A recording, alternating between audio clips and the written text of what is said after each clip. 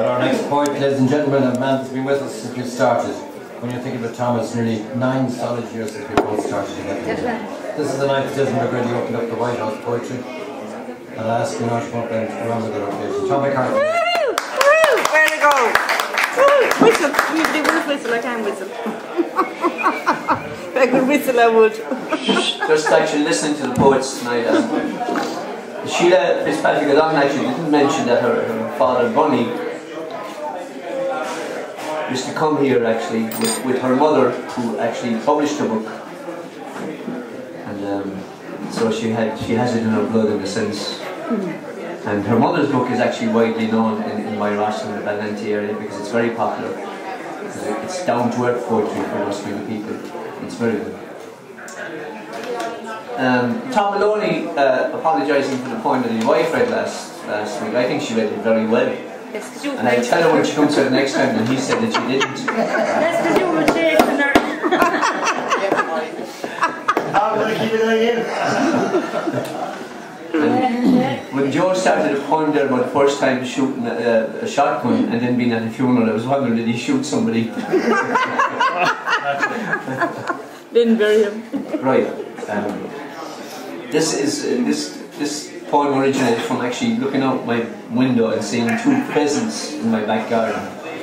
No, it doesn't mean that my back garden was 10 acres, it's just a back garden. Like, it just happened that it's called uncultivated. It's self-explanatory after that. Uncultivated. Nature prevails. A thought that flickered across my mind at the sight of a cock and a hen pheasant strolling round my back garden, pecking at whatever savouries their palate relished from my patch of green.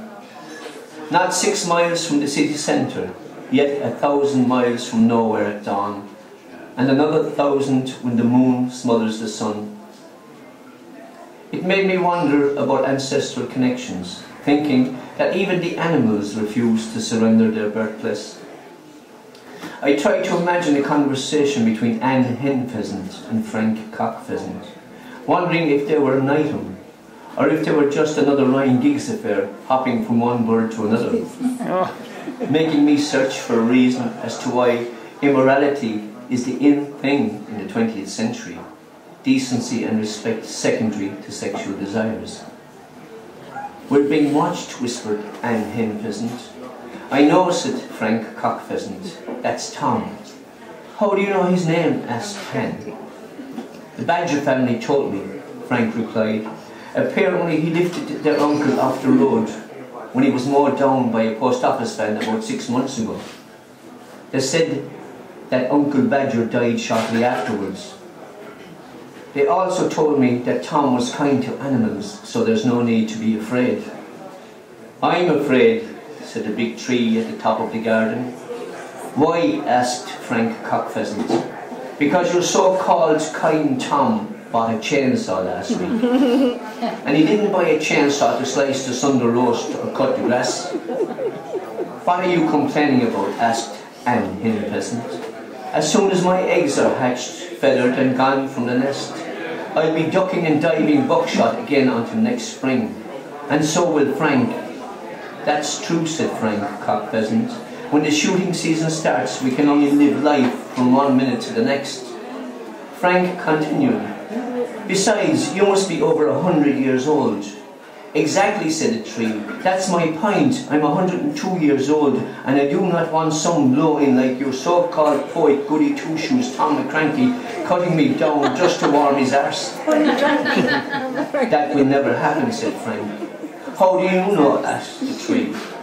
"Because I heard Tom talking to his daughter Stacey about building a treehouse for his granddaughter Aaliyah." "Over my dead trunk," said the tree. "I'll be the laughing stock." Frank Cock Pheasant went on to say, "Tom also asked his daughter Stacey to promise never to cut you down if he were to die, saying that you were the focus point of the garden." "Focus point," said the tree. "What does he mean?" "He means there will be a big gap if you're cut down," said Anne Hen Pheasant. "Besides, if he were to build a treehouse amongst your branches, wouldn't that be some kind of guarantee that he wasn't going to cut you down?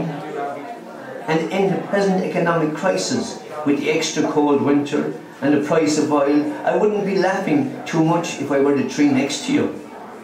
Let's go, Anne, said Frank Cock Pheasant. Keen's cats will be rising shortly. Oh, by the way, said the tree, minks and foxes are plenty this year. Make sure your nest is well camouflaged. I watched the cock and hen pheasants disappear into the thick brush on a piece of uncultivated land between my neighbour's house and mine, blending in with the colours like a pair of chameleons. Thank you.